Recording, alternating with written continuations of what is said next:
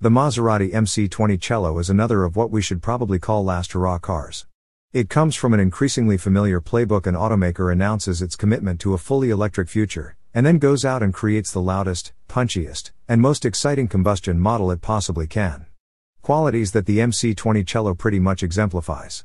We already know that Maserati's MC20 sports car will gain a fully electric derivative later in its lifespan, with the Folgore promising to use a high-tech triple motor system and offering a level of performance well in excess of that from the versions powered by the company's Nettuno V6. But there is no chance the EMC will get anywhere close to this one on noise or charisma. Frankly, it couldn't. The Nettuno takes both qualities off the dial. That was true for the MC20 Coupe, and is even truer for the new open-top Cielo version that AutoWeek recently got to drive in Sicily. The differences between both MC20 variants are both limited and obvious. The Cielo's has a glass hardtop which can fold away beneath the rear clamshell, an electrically powered process that takes just 12 seconds and which can be carried out at speeds up to 30 miles per hour. The roof and its mechanism add 143 pounds over the MC20 Coupe on Maserati's numbers, but as both cars use the same carbon fiber tub, the Roadster's torsional rigidity is undiminished. The Cielo looks as handsome as the Coupe with the roof up, the biggest difference being its lack of a glass cover over the rear-mounted engine, and with the top lowered the Cielo crosses the line into outright gorgeousness. This is a spectacularly good-looking car. Although the roof operates quickly and without drama, ordering it up or down is more trouble, thanks to the need to do so through the touchscreen interface. Maserati engineers say that reprogramming the UI to allow this to happen actually cost more money than simply fitting a conventional switch, making it an even stranger decision not to opt for a physical control given the awkward need to maintain pressure on the activation panel throughout the cycle, something I found impossible to do without taking eyes off the road. Electrically dimming the glass roof's glass panel also only brings a slight difference to the amount of light getting through. The Cielo's practicality is also as limited as that of the Coupe, with awkward access through the narrow aperture of the gullwing opening door when the roof is raised. Luggage space could be politely described as bijou. There is a 3.5 foot compartment behind the engine, and an even dinkier 0.5 foot one under the hood, which concludes the substantive criticism, because pretty much everything else about the MC20 Cielo is excellent. The Nettuno V6 is both the starring and defining feature.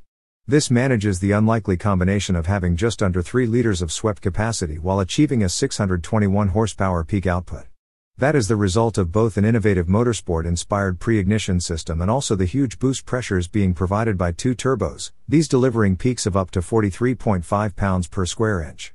If you're thinking that sounds like a recipe for lag, then you're entirely right. With the digital tacho showing anything less than 3,000 revolutions per minute, responses are lazy and there is a distinct pause as the turbos spool. But the engine also possesses huge character thanks to its rushing induction noise and wastegate hiss every time the gas is eased. All this is present in the MC20 Coupe, but feels rawer and more exciting in the Cielo with the roof lowered. Fully unleashed, the Cielo's rear Bridgestone S007 tires often struggle to find off-the-line traction on Sicily's frequently broken asphalt, but once rolling in with the turbos in their boost zone it feels relentless.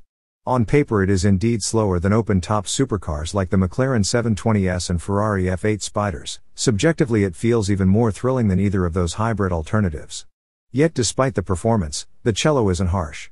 Like the Coupe there are 3 dynamic modes, GT, Sport, and Corsa, with each of these delivering substantially different driving experiences. GT is very languid, with the adaptive dampers being pretty much pillow soft by sports car standards and the standard 8-speed twin-clutch transmission shifting ratios with the gentleness of a torque converter. Sport firms up the chassis nicely and takes the elastic from the throttle pedal and adds more snap to the gear change. The most aggressive Corsa mode, as in track, did indeed feel too much for Sicily's scarred asphalt, but the ability to toggle the dampers to their softer setting allowed the chance to still enjoy the punchiest engine mode and neck-knotting torque bumps to every gearbox upshift. Regardless of dynamic mode, the Cielo's steering is fast-geared and delivers keen front-end responses. Lateral grip is huge but, like its Coupe sister, this MC20 happy to tweak and trim its cornering line in response to small throttle inputs. In tighter turns the rear axle can be pushed to the edge of breakaway, even slightly beyond it, without the MC20 turning snappy or feeling ill-tempered. But the overwhelming impression is one of high-speed stability, the Cielo happy to cruise at the sort of velocities that can only be legally experienced on the German Autobahn. The cabin feels surprisingly snug and well insulated with the roof raised, too. Maserati admits that the Cielo is likely to make up half of MC20 sales, leaving me wondering what reason the other half of potential customers might have for sticking with the Coupe. Yes, a fixed roof is a purer choice for a sports car, But beyond the slight increase in mass, the Cielo doesn't seem to lose anything compared to the coupe, well, apart from the predictable need to dig deeper. Pricing for the Cielo hasn't been confirmed, but we can safely predict that Maserati will extract a substantial premium over the $217,000 being asked for the coupe. If you've got the money then, given free choice, you'd almost certainly choose to pay it.